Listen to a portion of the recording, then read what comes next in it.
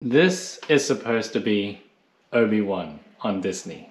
And I know it's not my TV because all the settings are on super bright already. This is because Disney runs at 4K HDR and it's pretty bright outside at the moment, so that doesn't help. What are some ways we can solve this? Firstly, go into Settings, General, and turn off Intelligent Mode, because otherwise it will just change the brightness for you. Leave it on Manual.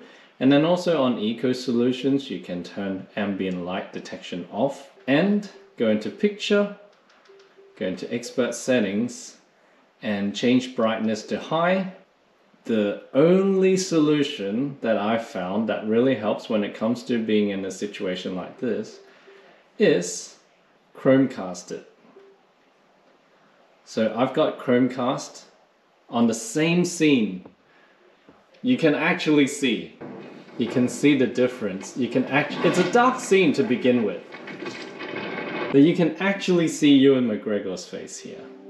Whereas if you go back to the Disney app and it's just black, right? You can't see anything. And it's not even the camera. Like if I turn it this way to remove from the light, you can maybe see a tiny little bit.